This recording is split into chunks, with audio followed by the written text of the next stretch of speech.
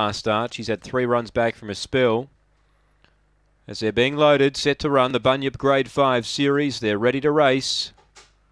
Favourite Dasaki, ready, racing, began only fairly, great speed, Super Veloci will lead, got away to lead by 2, Silverband Falls a big danger now, goes to second, Megalomaniac makes ground from Santan Sam, Danny Bale's too far back, so's Dasaki, Magical Strike and Chevy Tron, up on the inside, Silverband Falls takes the lead, trying hard Super Veloci, but Silverband Falls defeats Super Veloci, Santan Sam and Magical Strike, they're your first 4 numbers.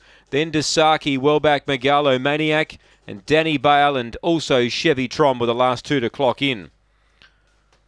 Silverband Falls gets the money, was able to get a good clear run early, rail up and be right there at the right time. So Jamie Quinn-Livian had the favourite Dasaki, but he also had Silverband Falls, so one of the 2 runners of his kennel getting the money. 2 Super Veloci second. And 4 third, Santan Sam. 5 is 4th. 22.97 was the time after race number 3. 22.97. We stand by.